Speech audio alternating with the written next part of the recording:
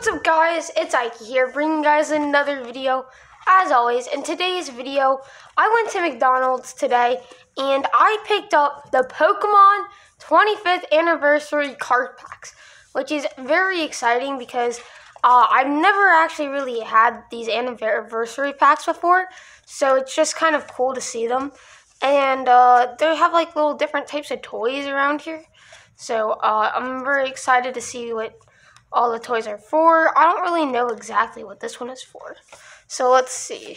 There's like a bunch of different toys. You open it. You have a little deck box. So that's a Pokemon deck box right here. So this Pokemon deck box, pretty cool, I would have to say, for making your own deck box. Pretty neat. Next up is the second toy, which is right here. Unfortunately, we got the Xbox toy again, but this one has the Hoenn starters, and that one had the Johto starters, if you didn't catch that one, which that's pretty cool. But without further ado, let's open these two packs.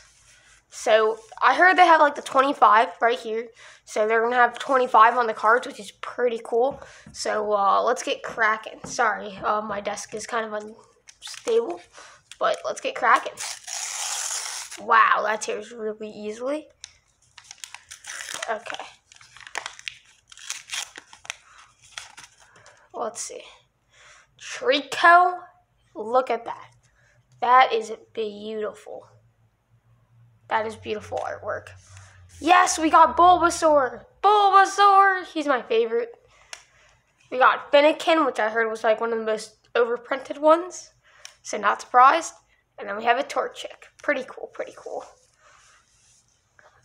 Let's see, we got a Treecko. That's pretty nice. The Treecko is actually pretty cool. Let's see. Let's see what else there is. Please get something good, please. Okay, let's open it this way so we can't see what's in it right away.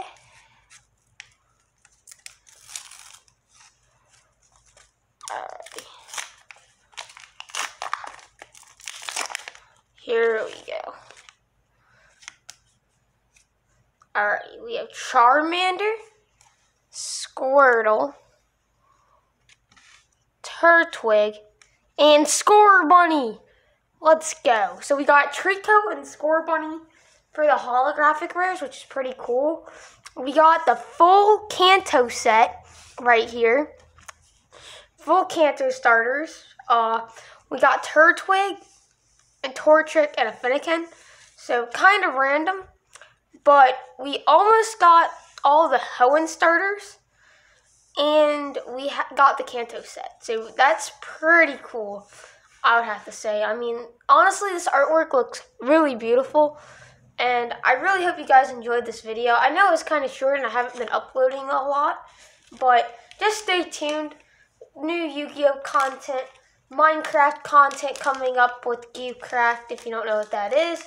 Egg Wars on Minecraft as well, and more Yu-Gi-Oh! Stuff. So just make sure to stay tuned for that, and I'll see you next time. Bye, guys. Well, I have to do that way, but yeah, bye.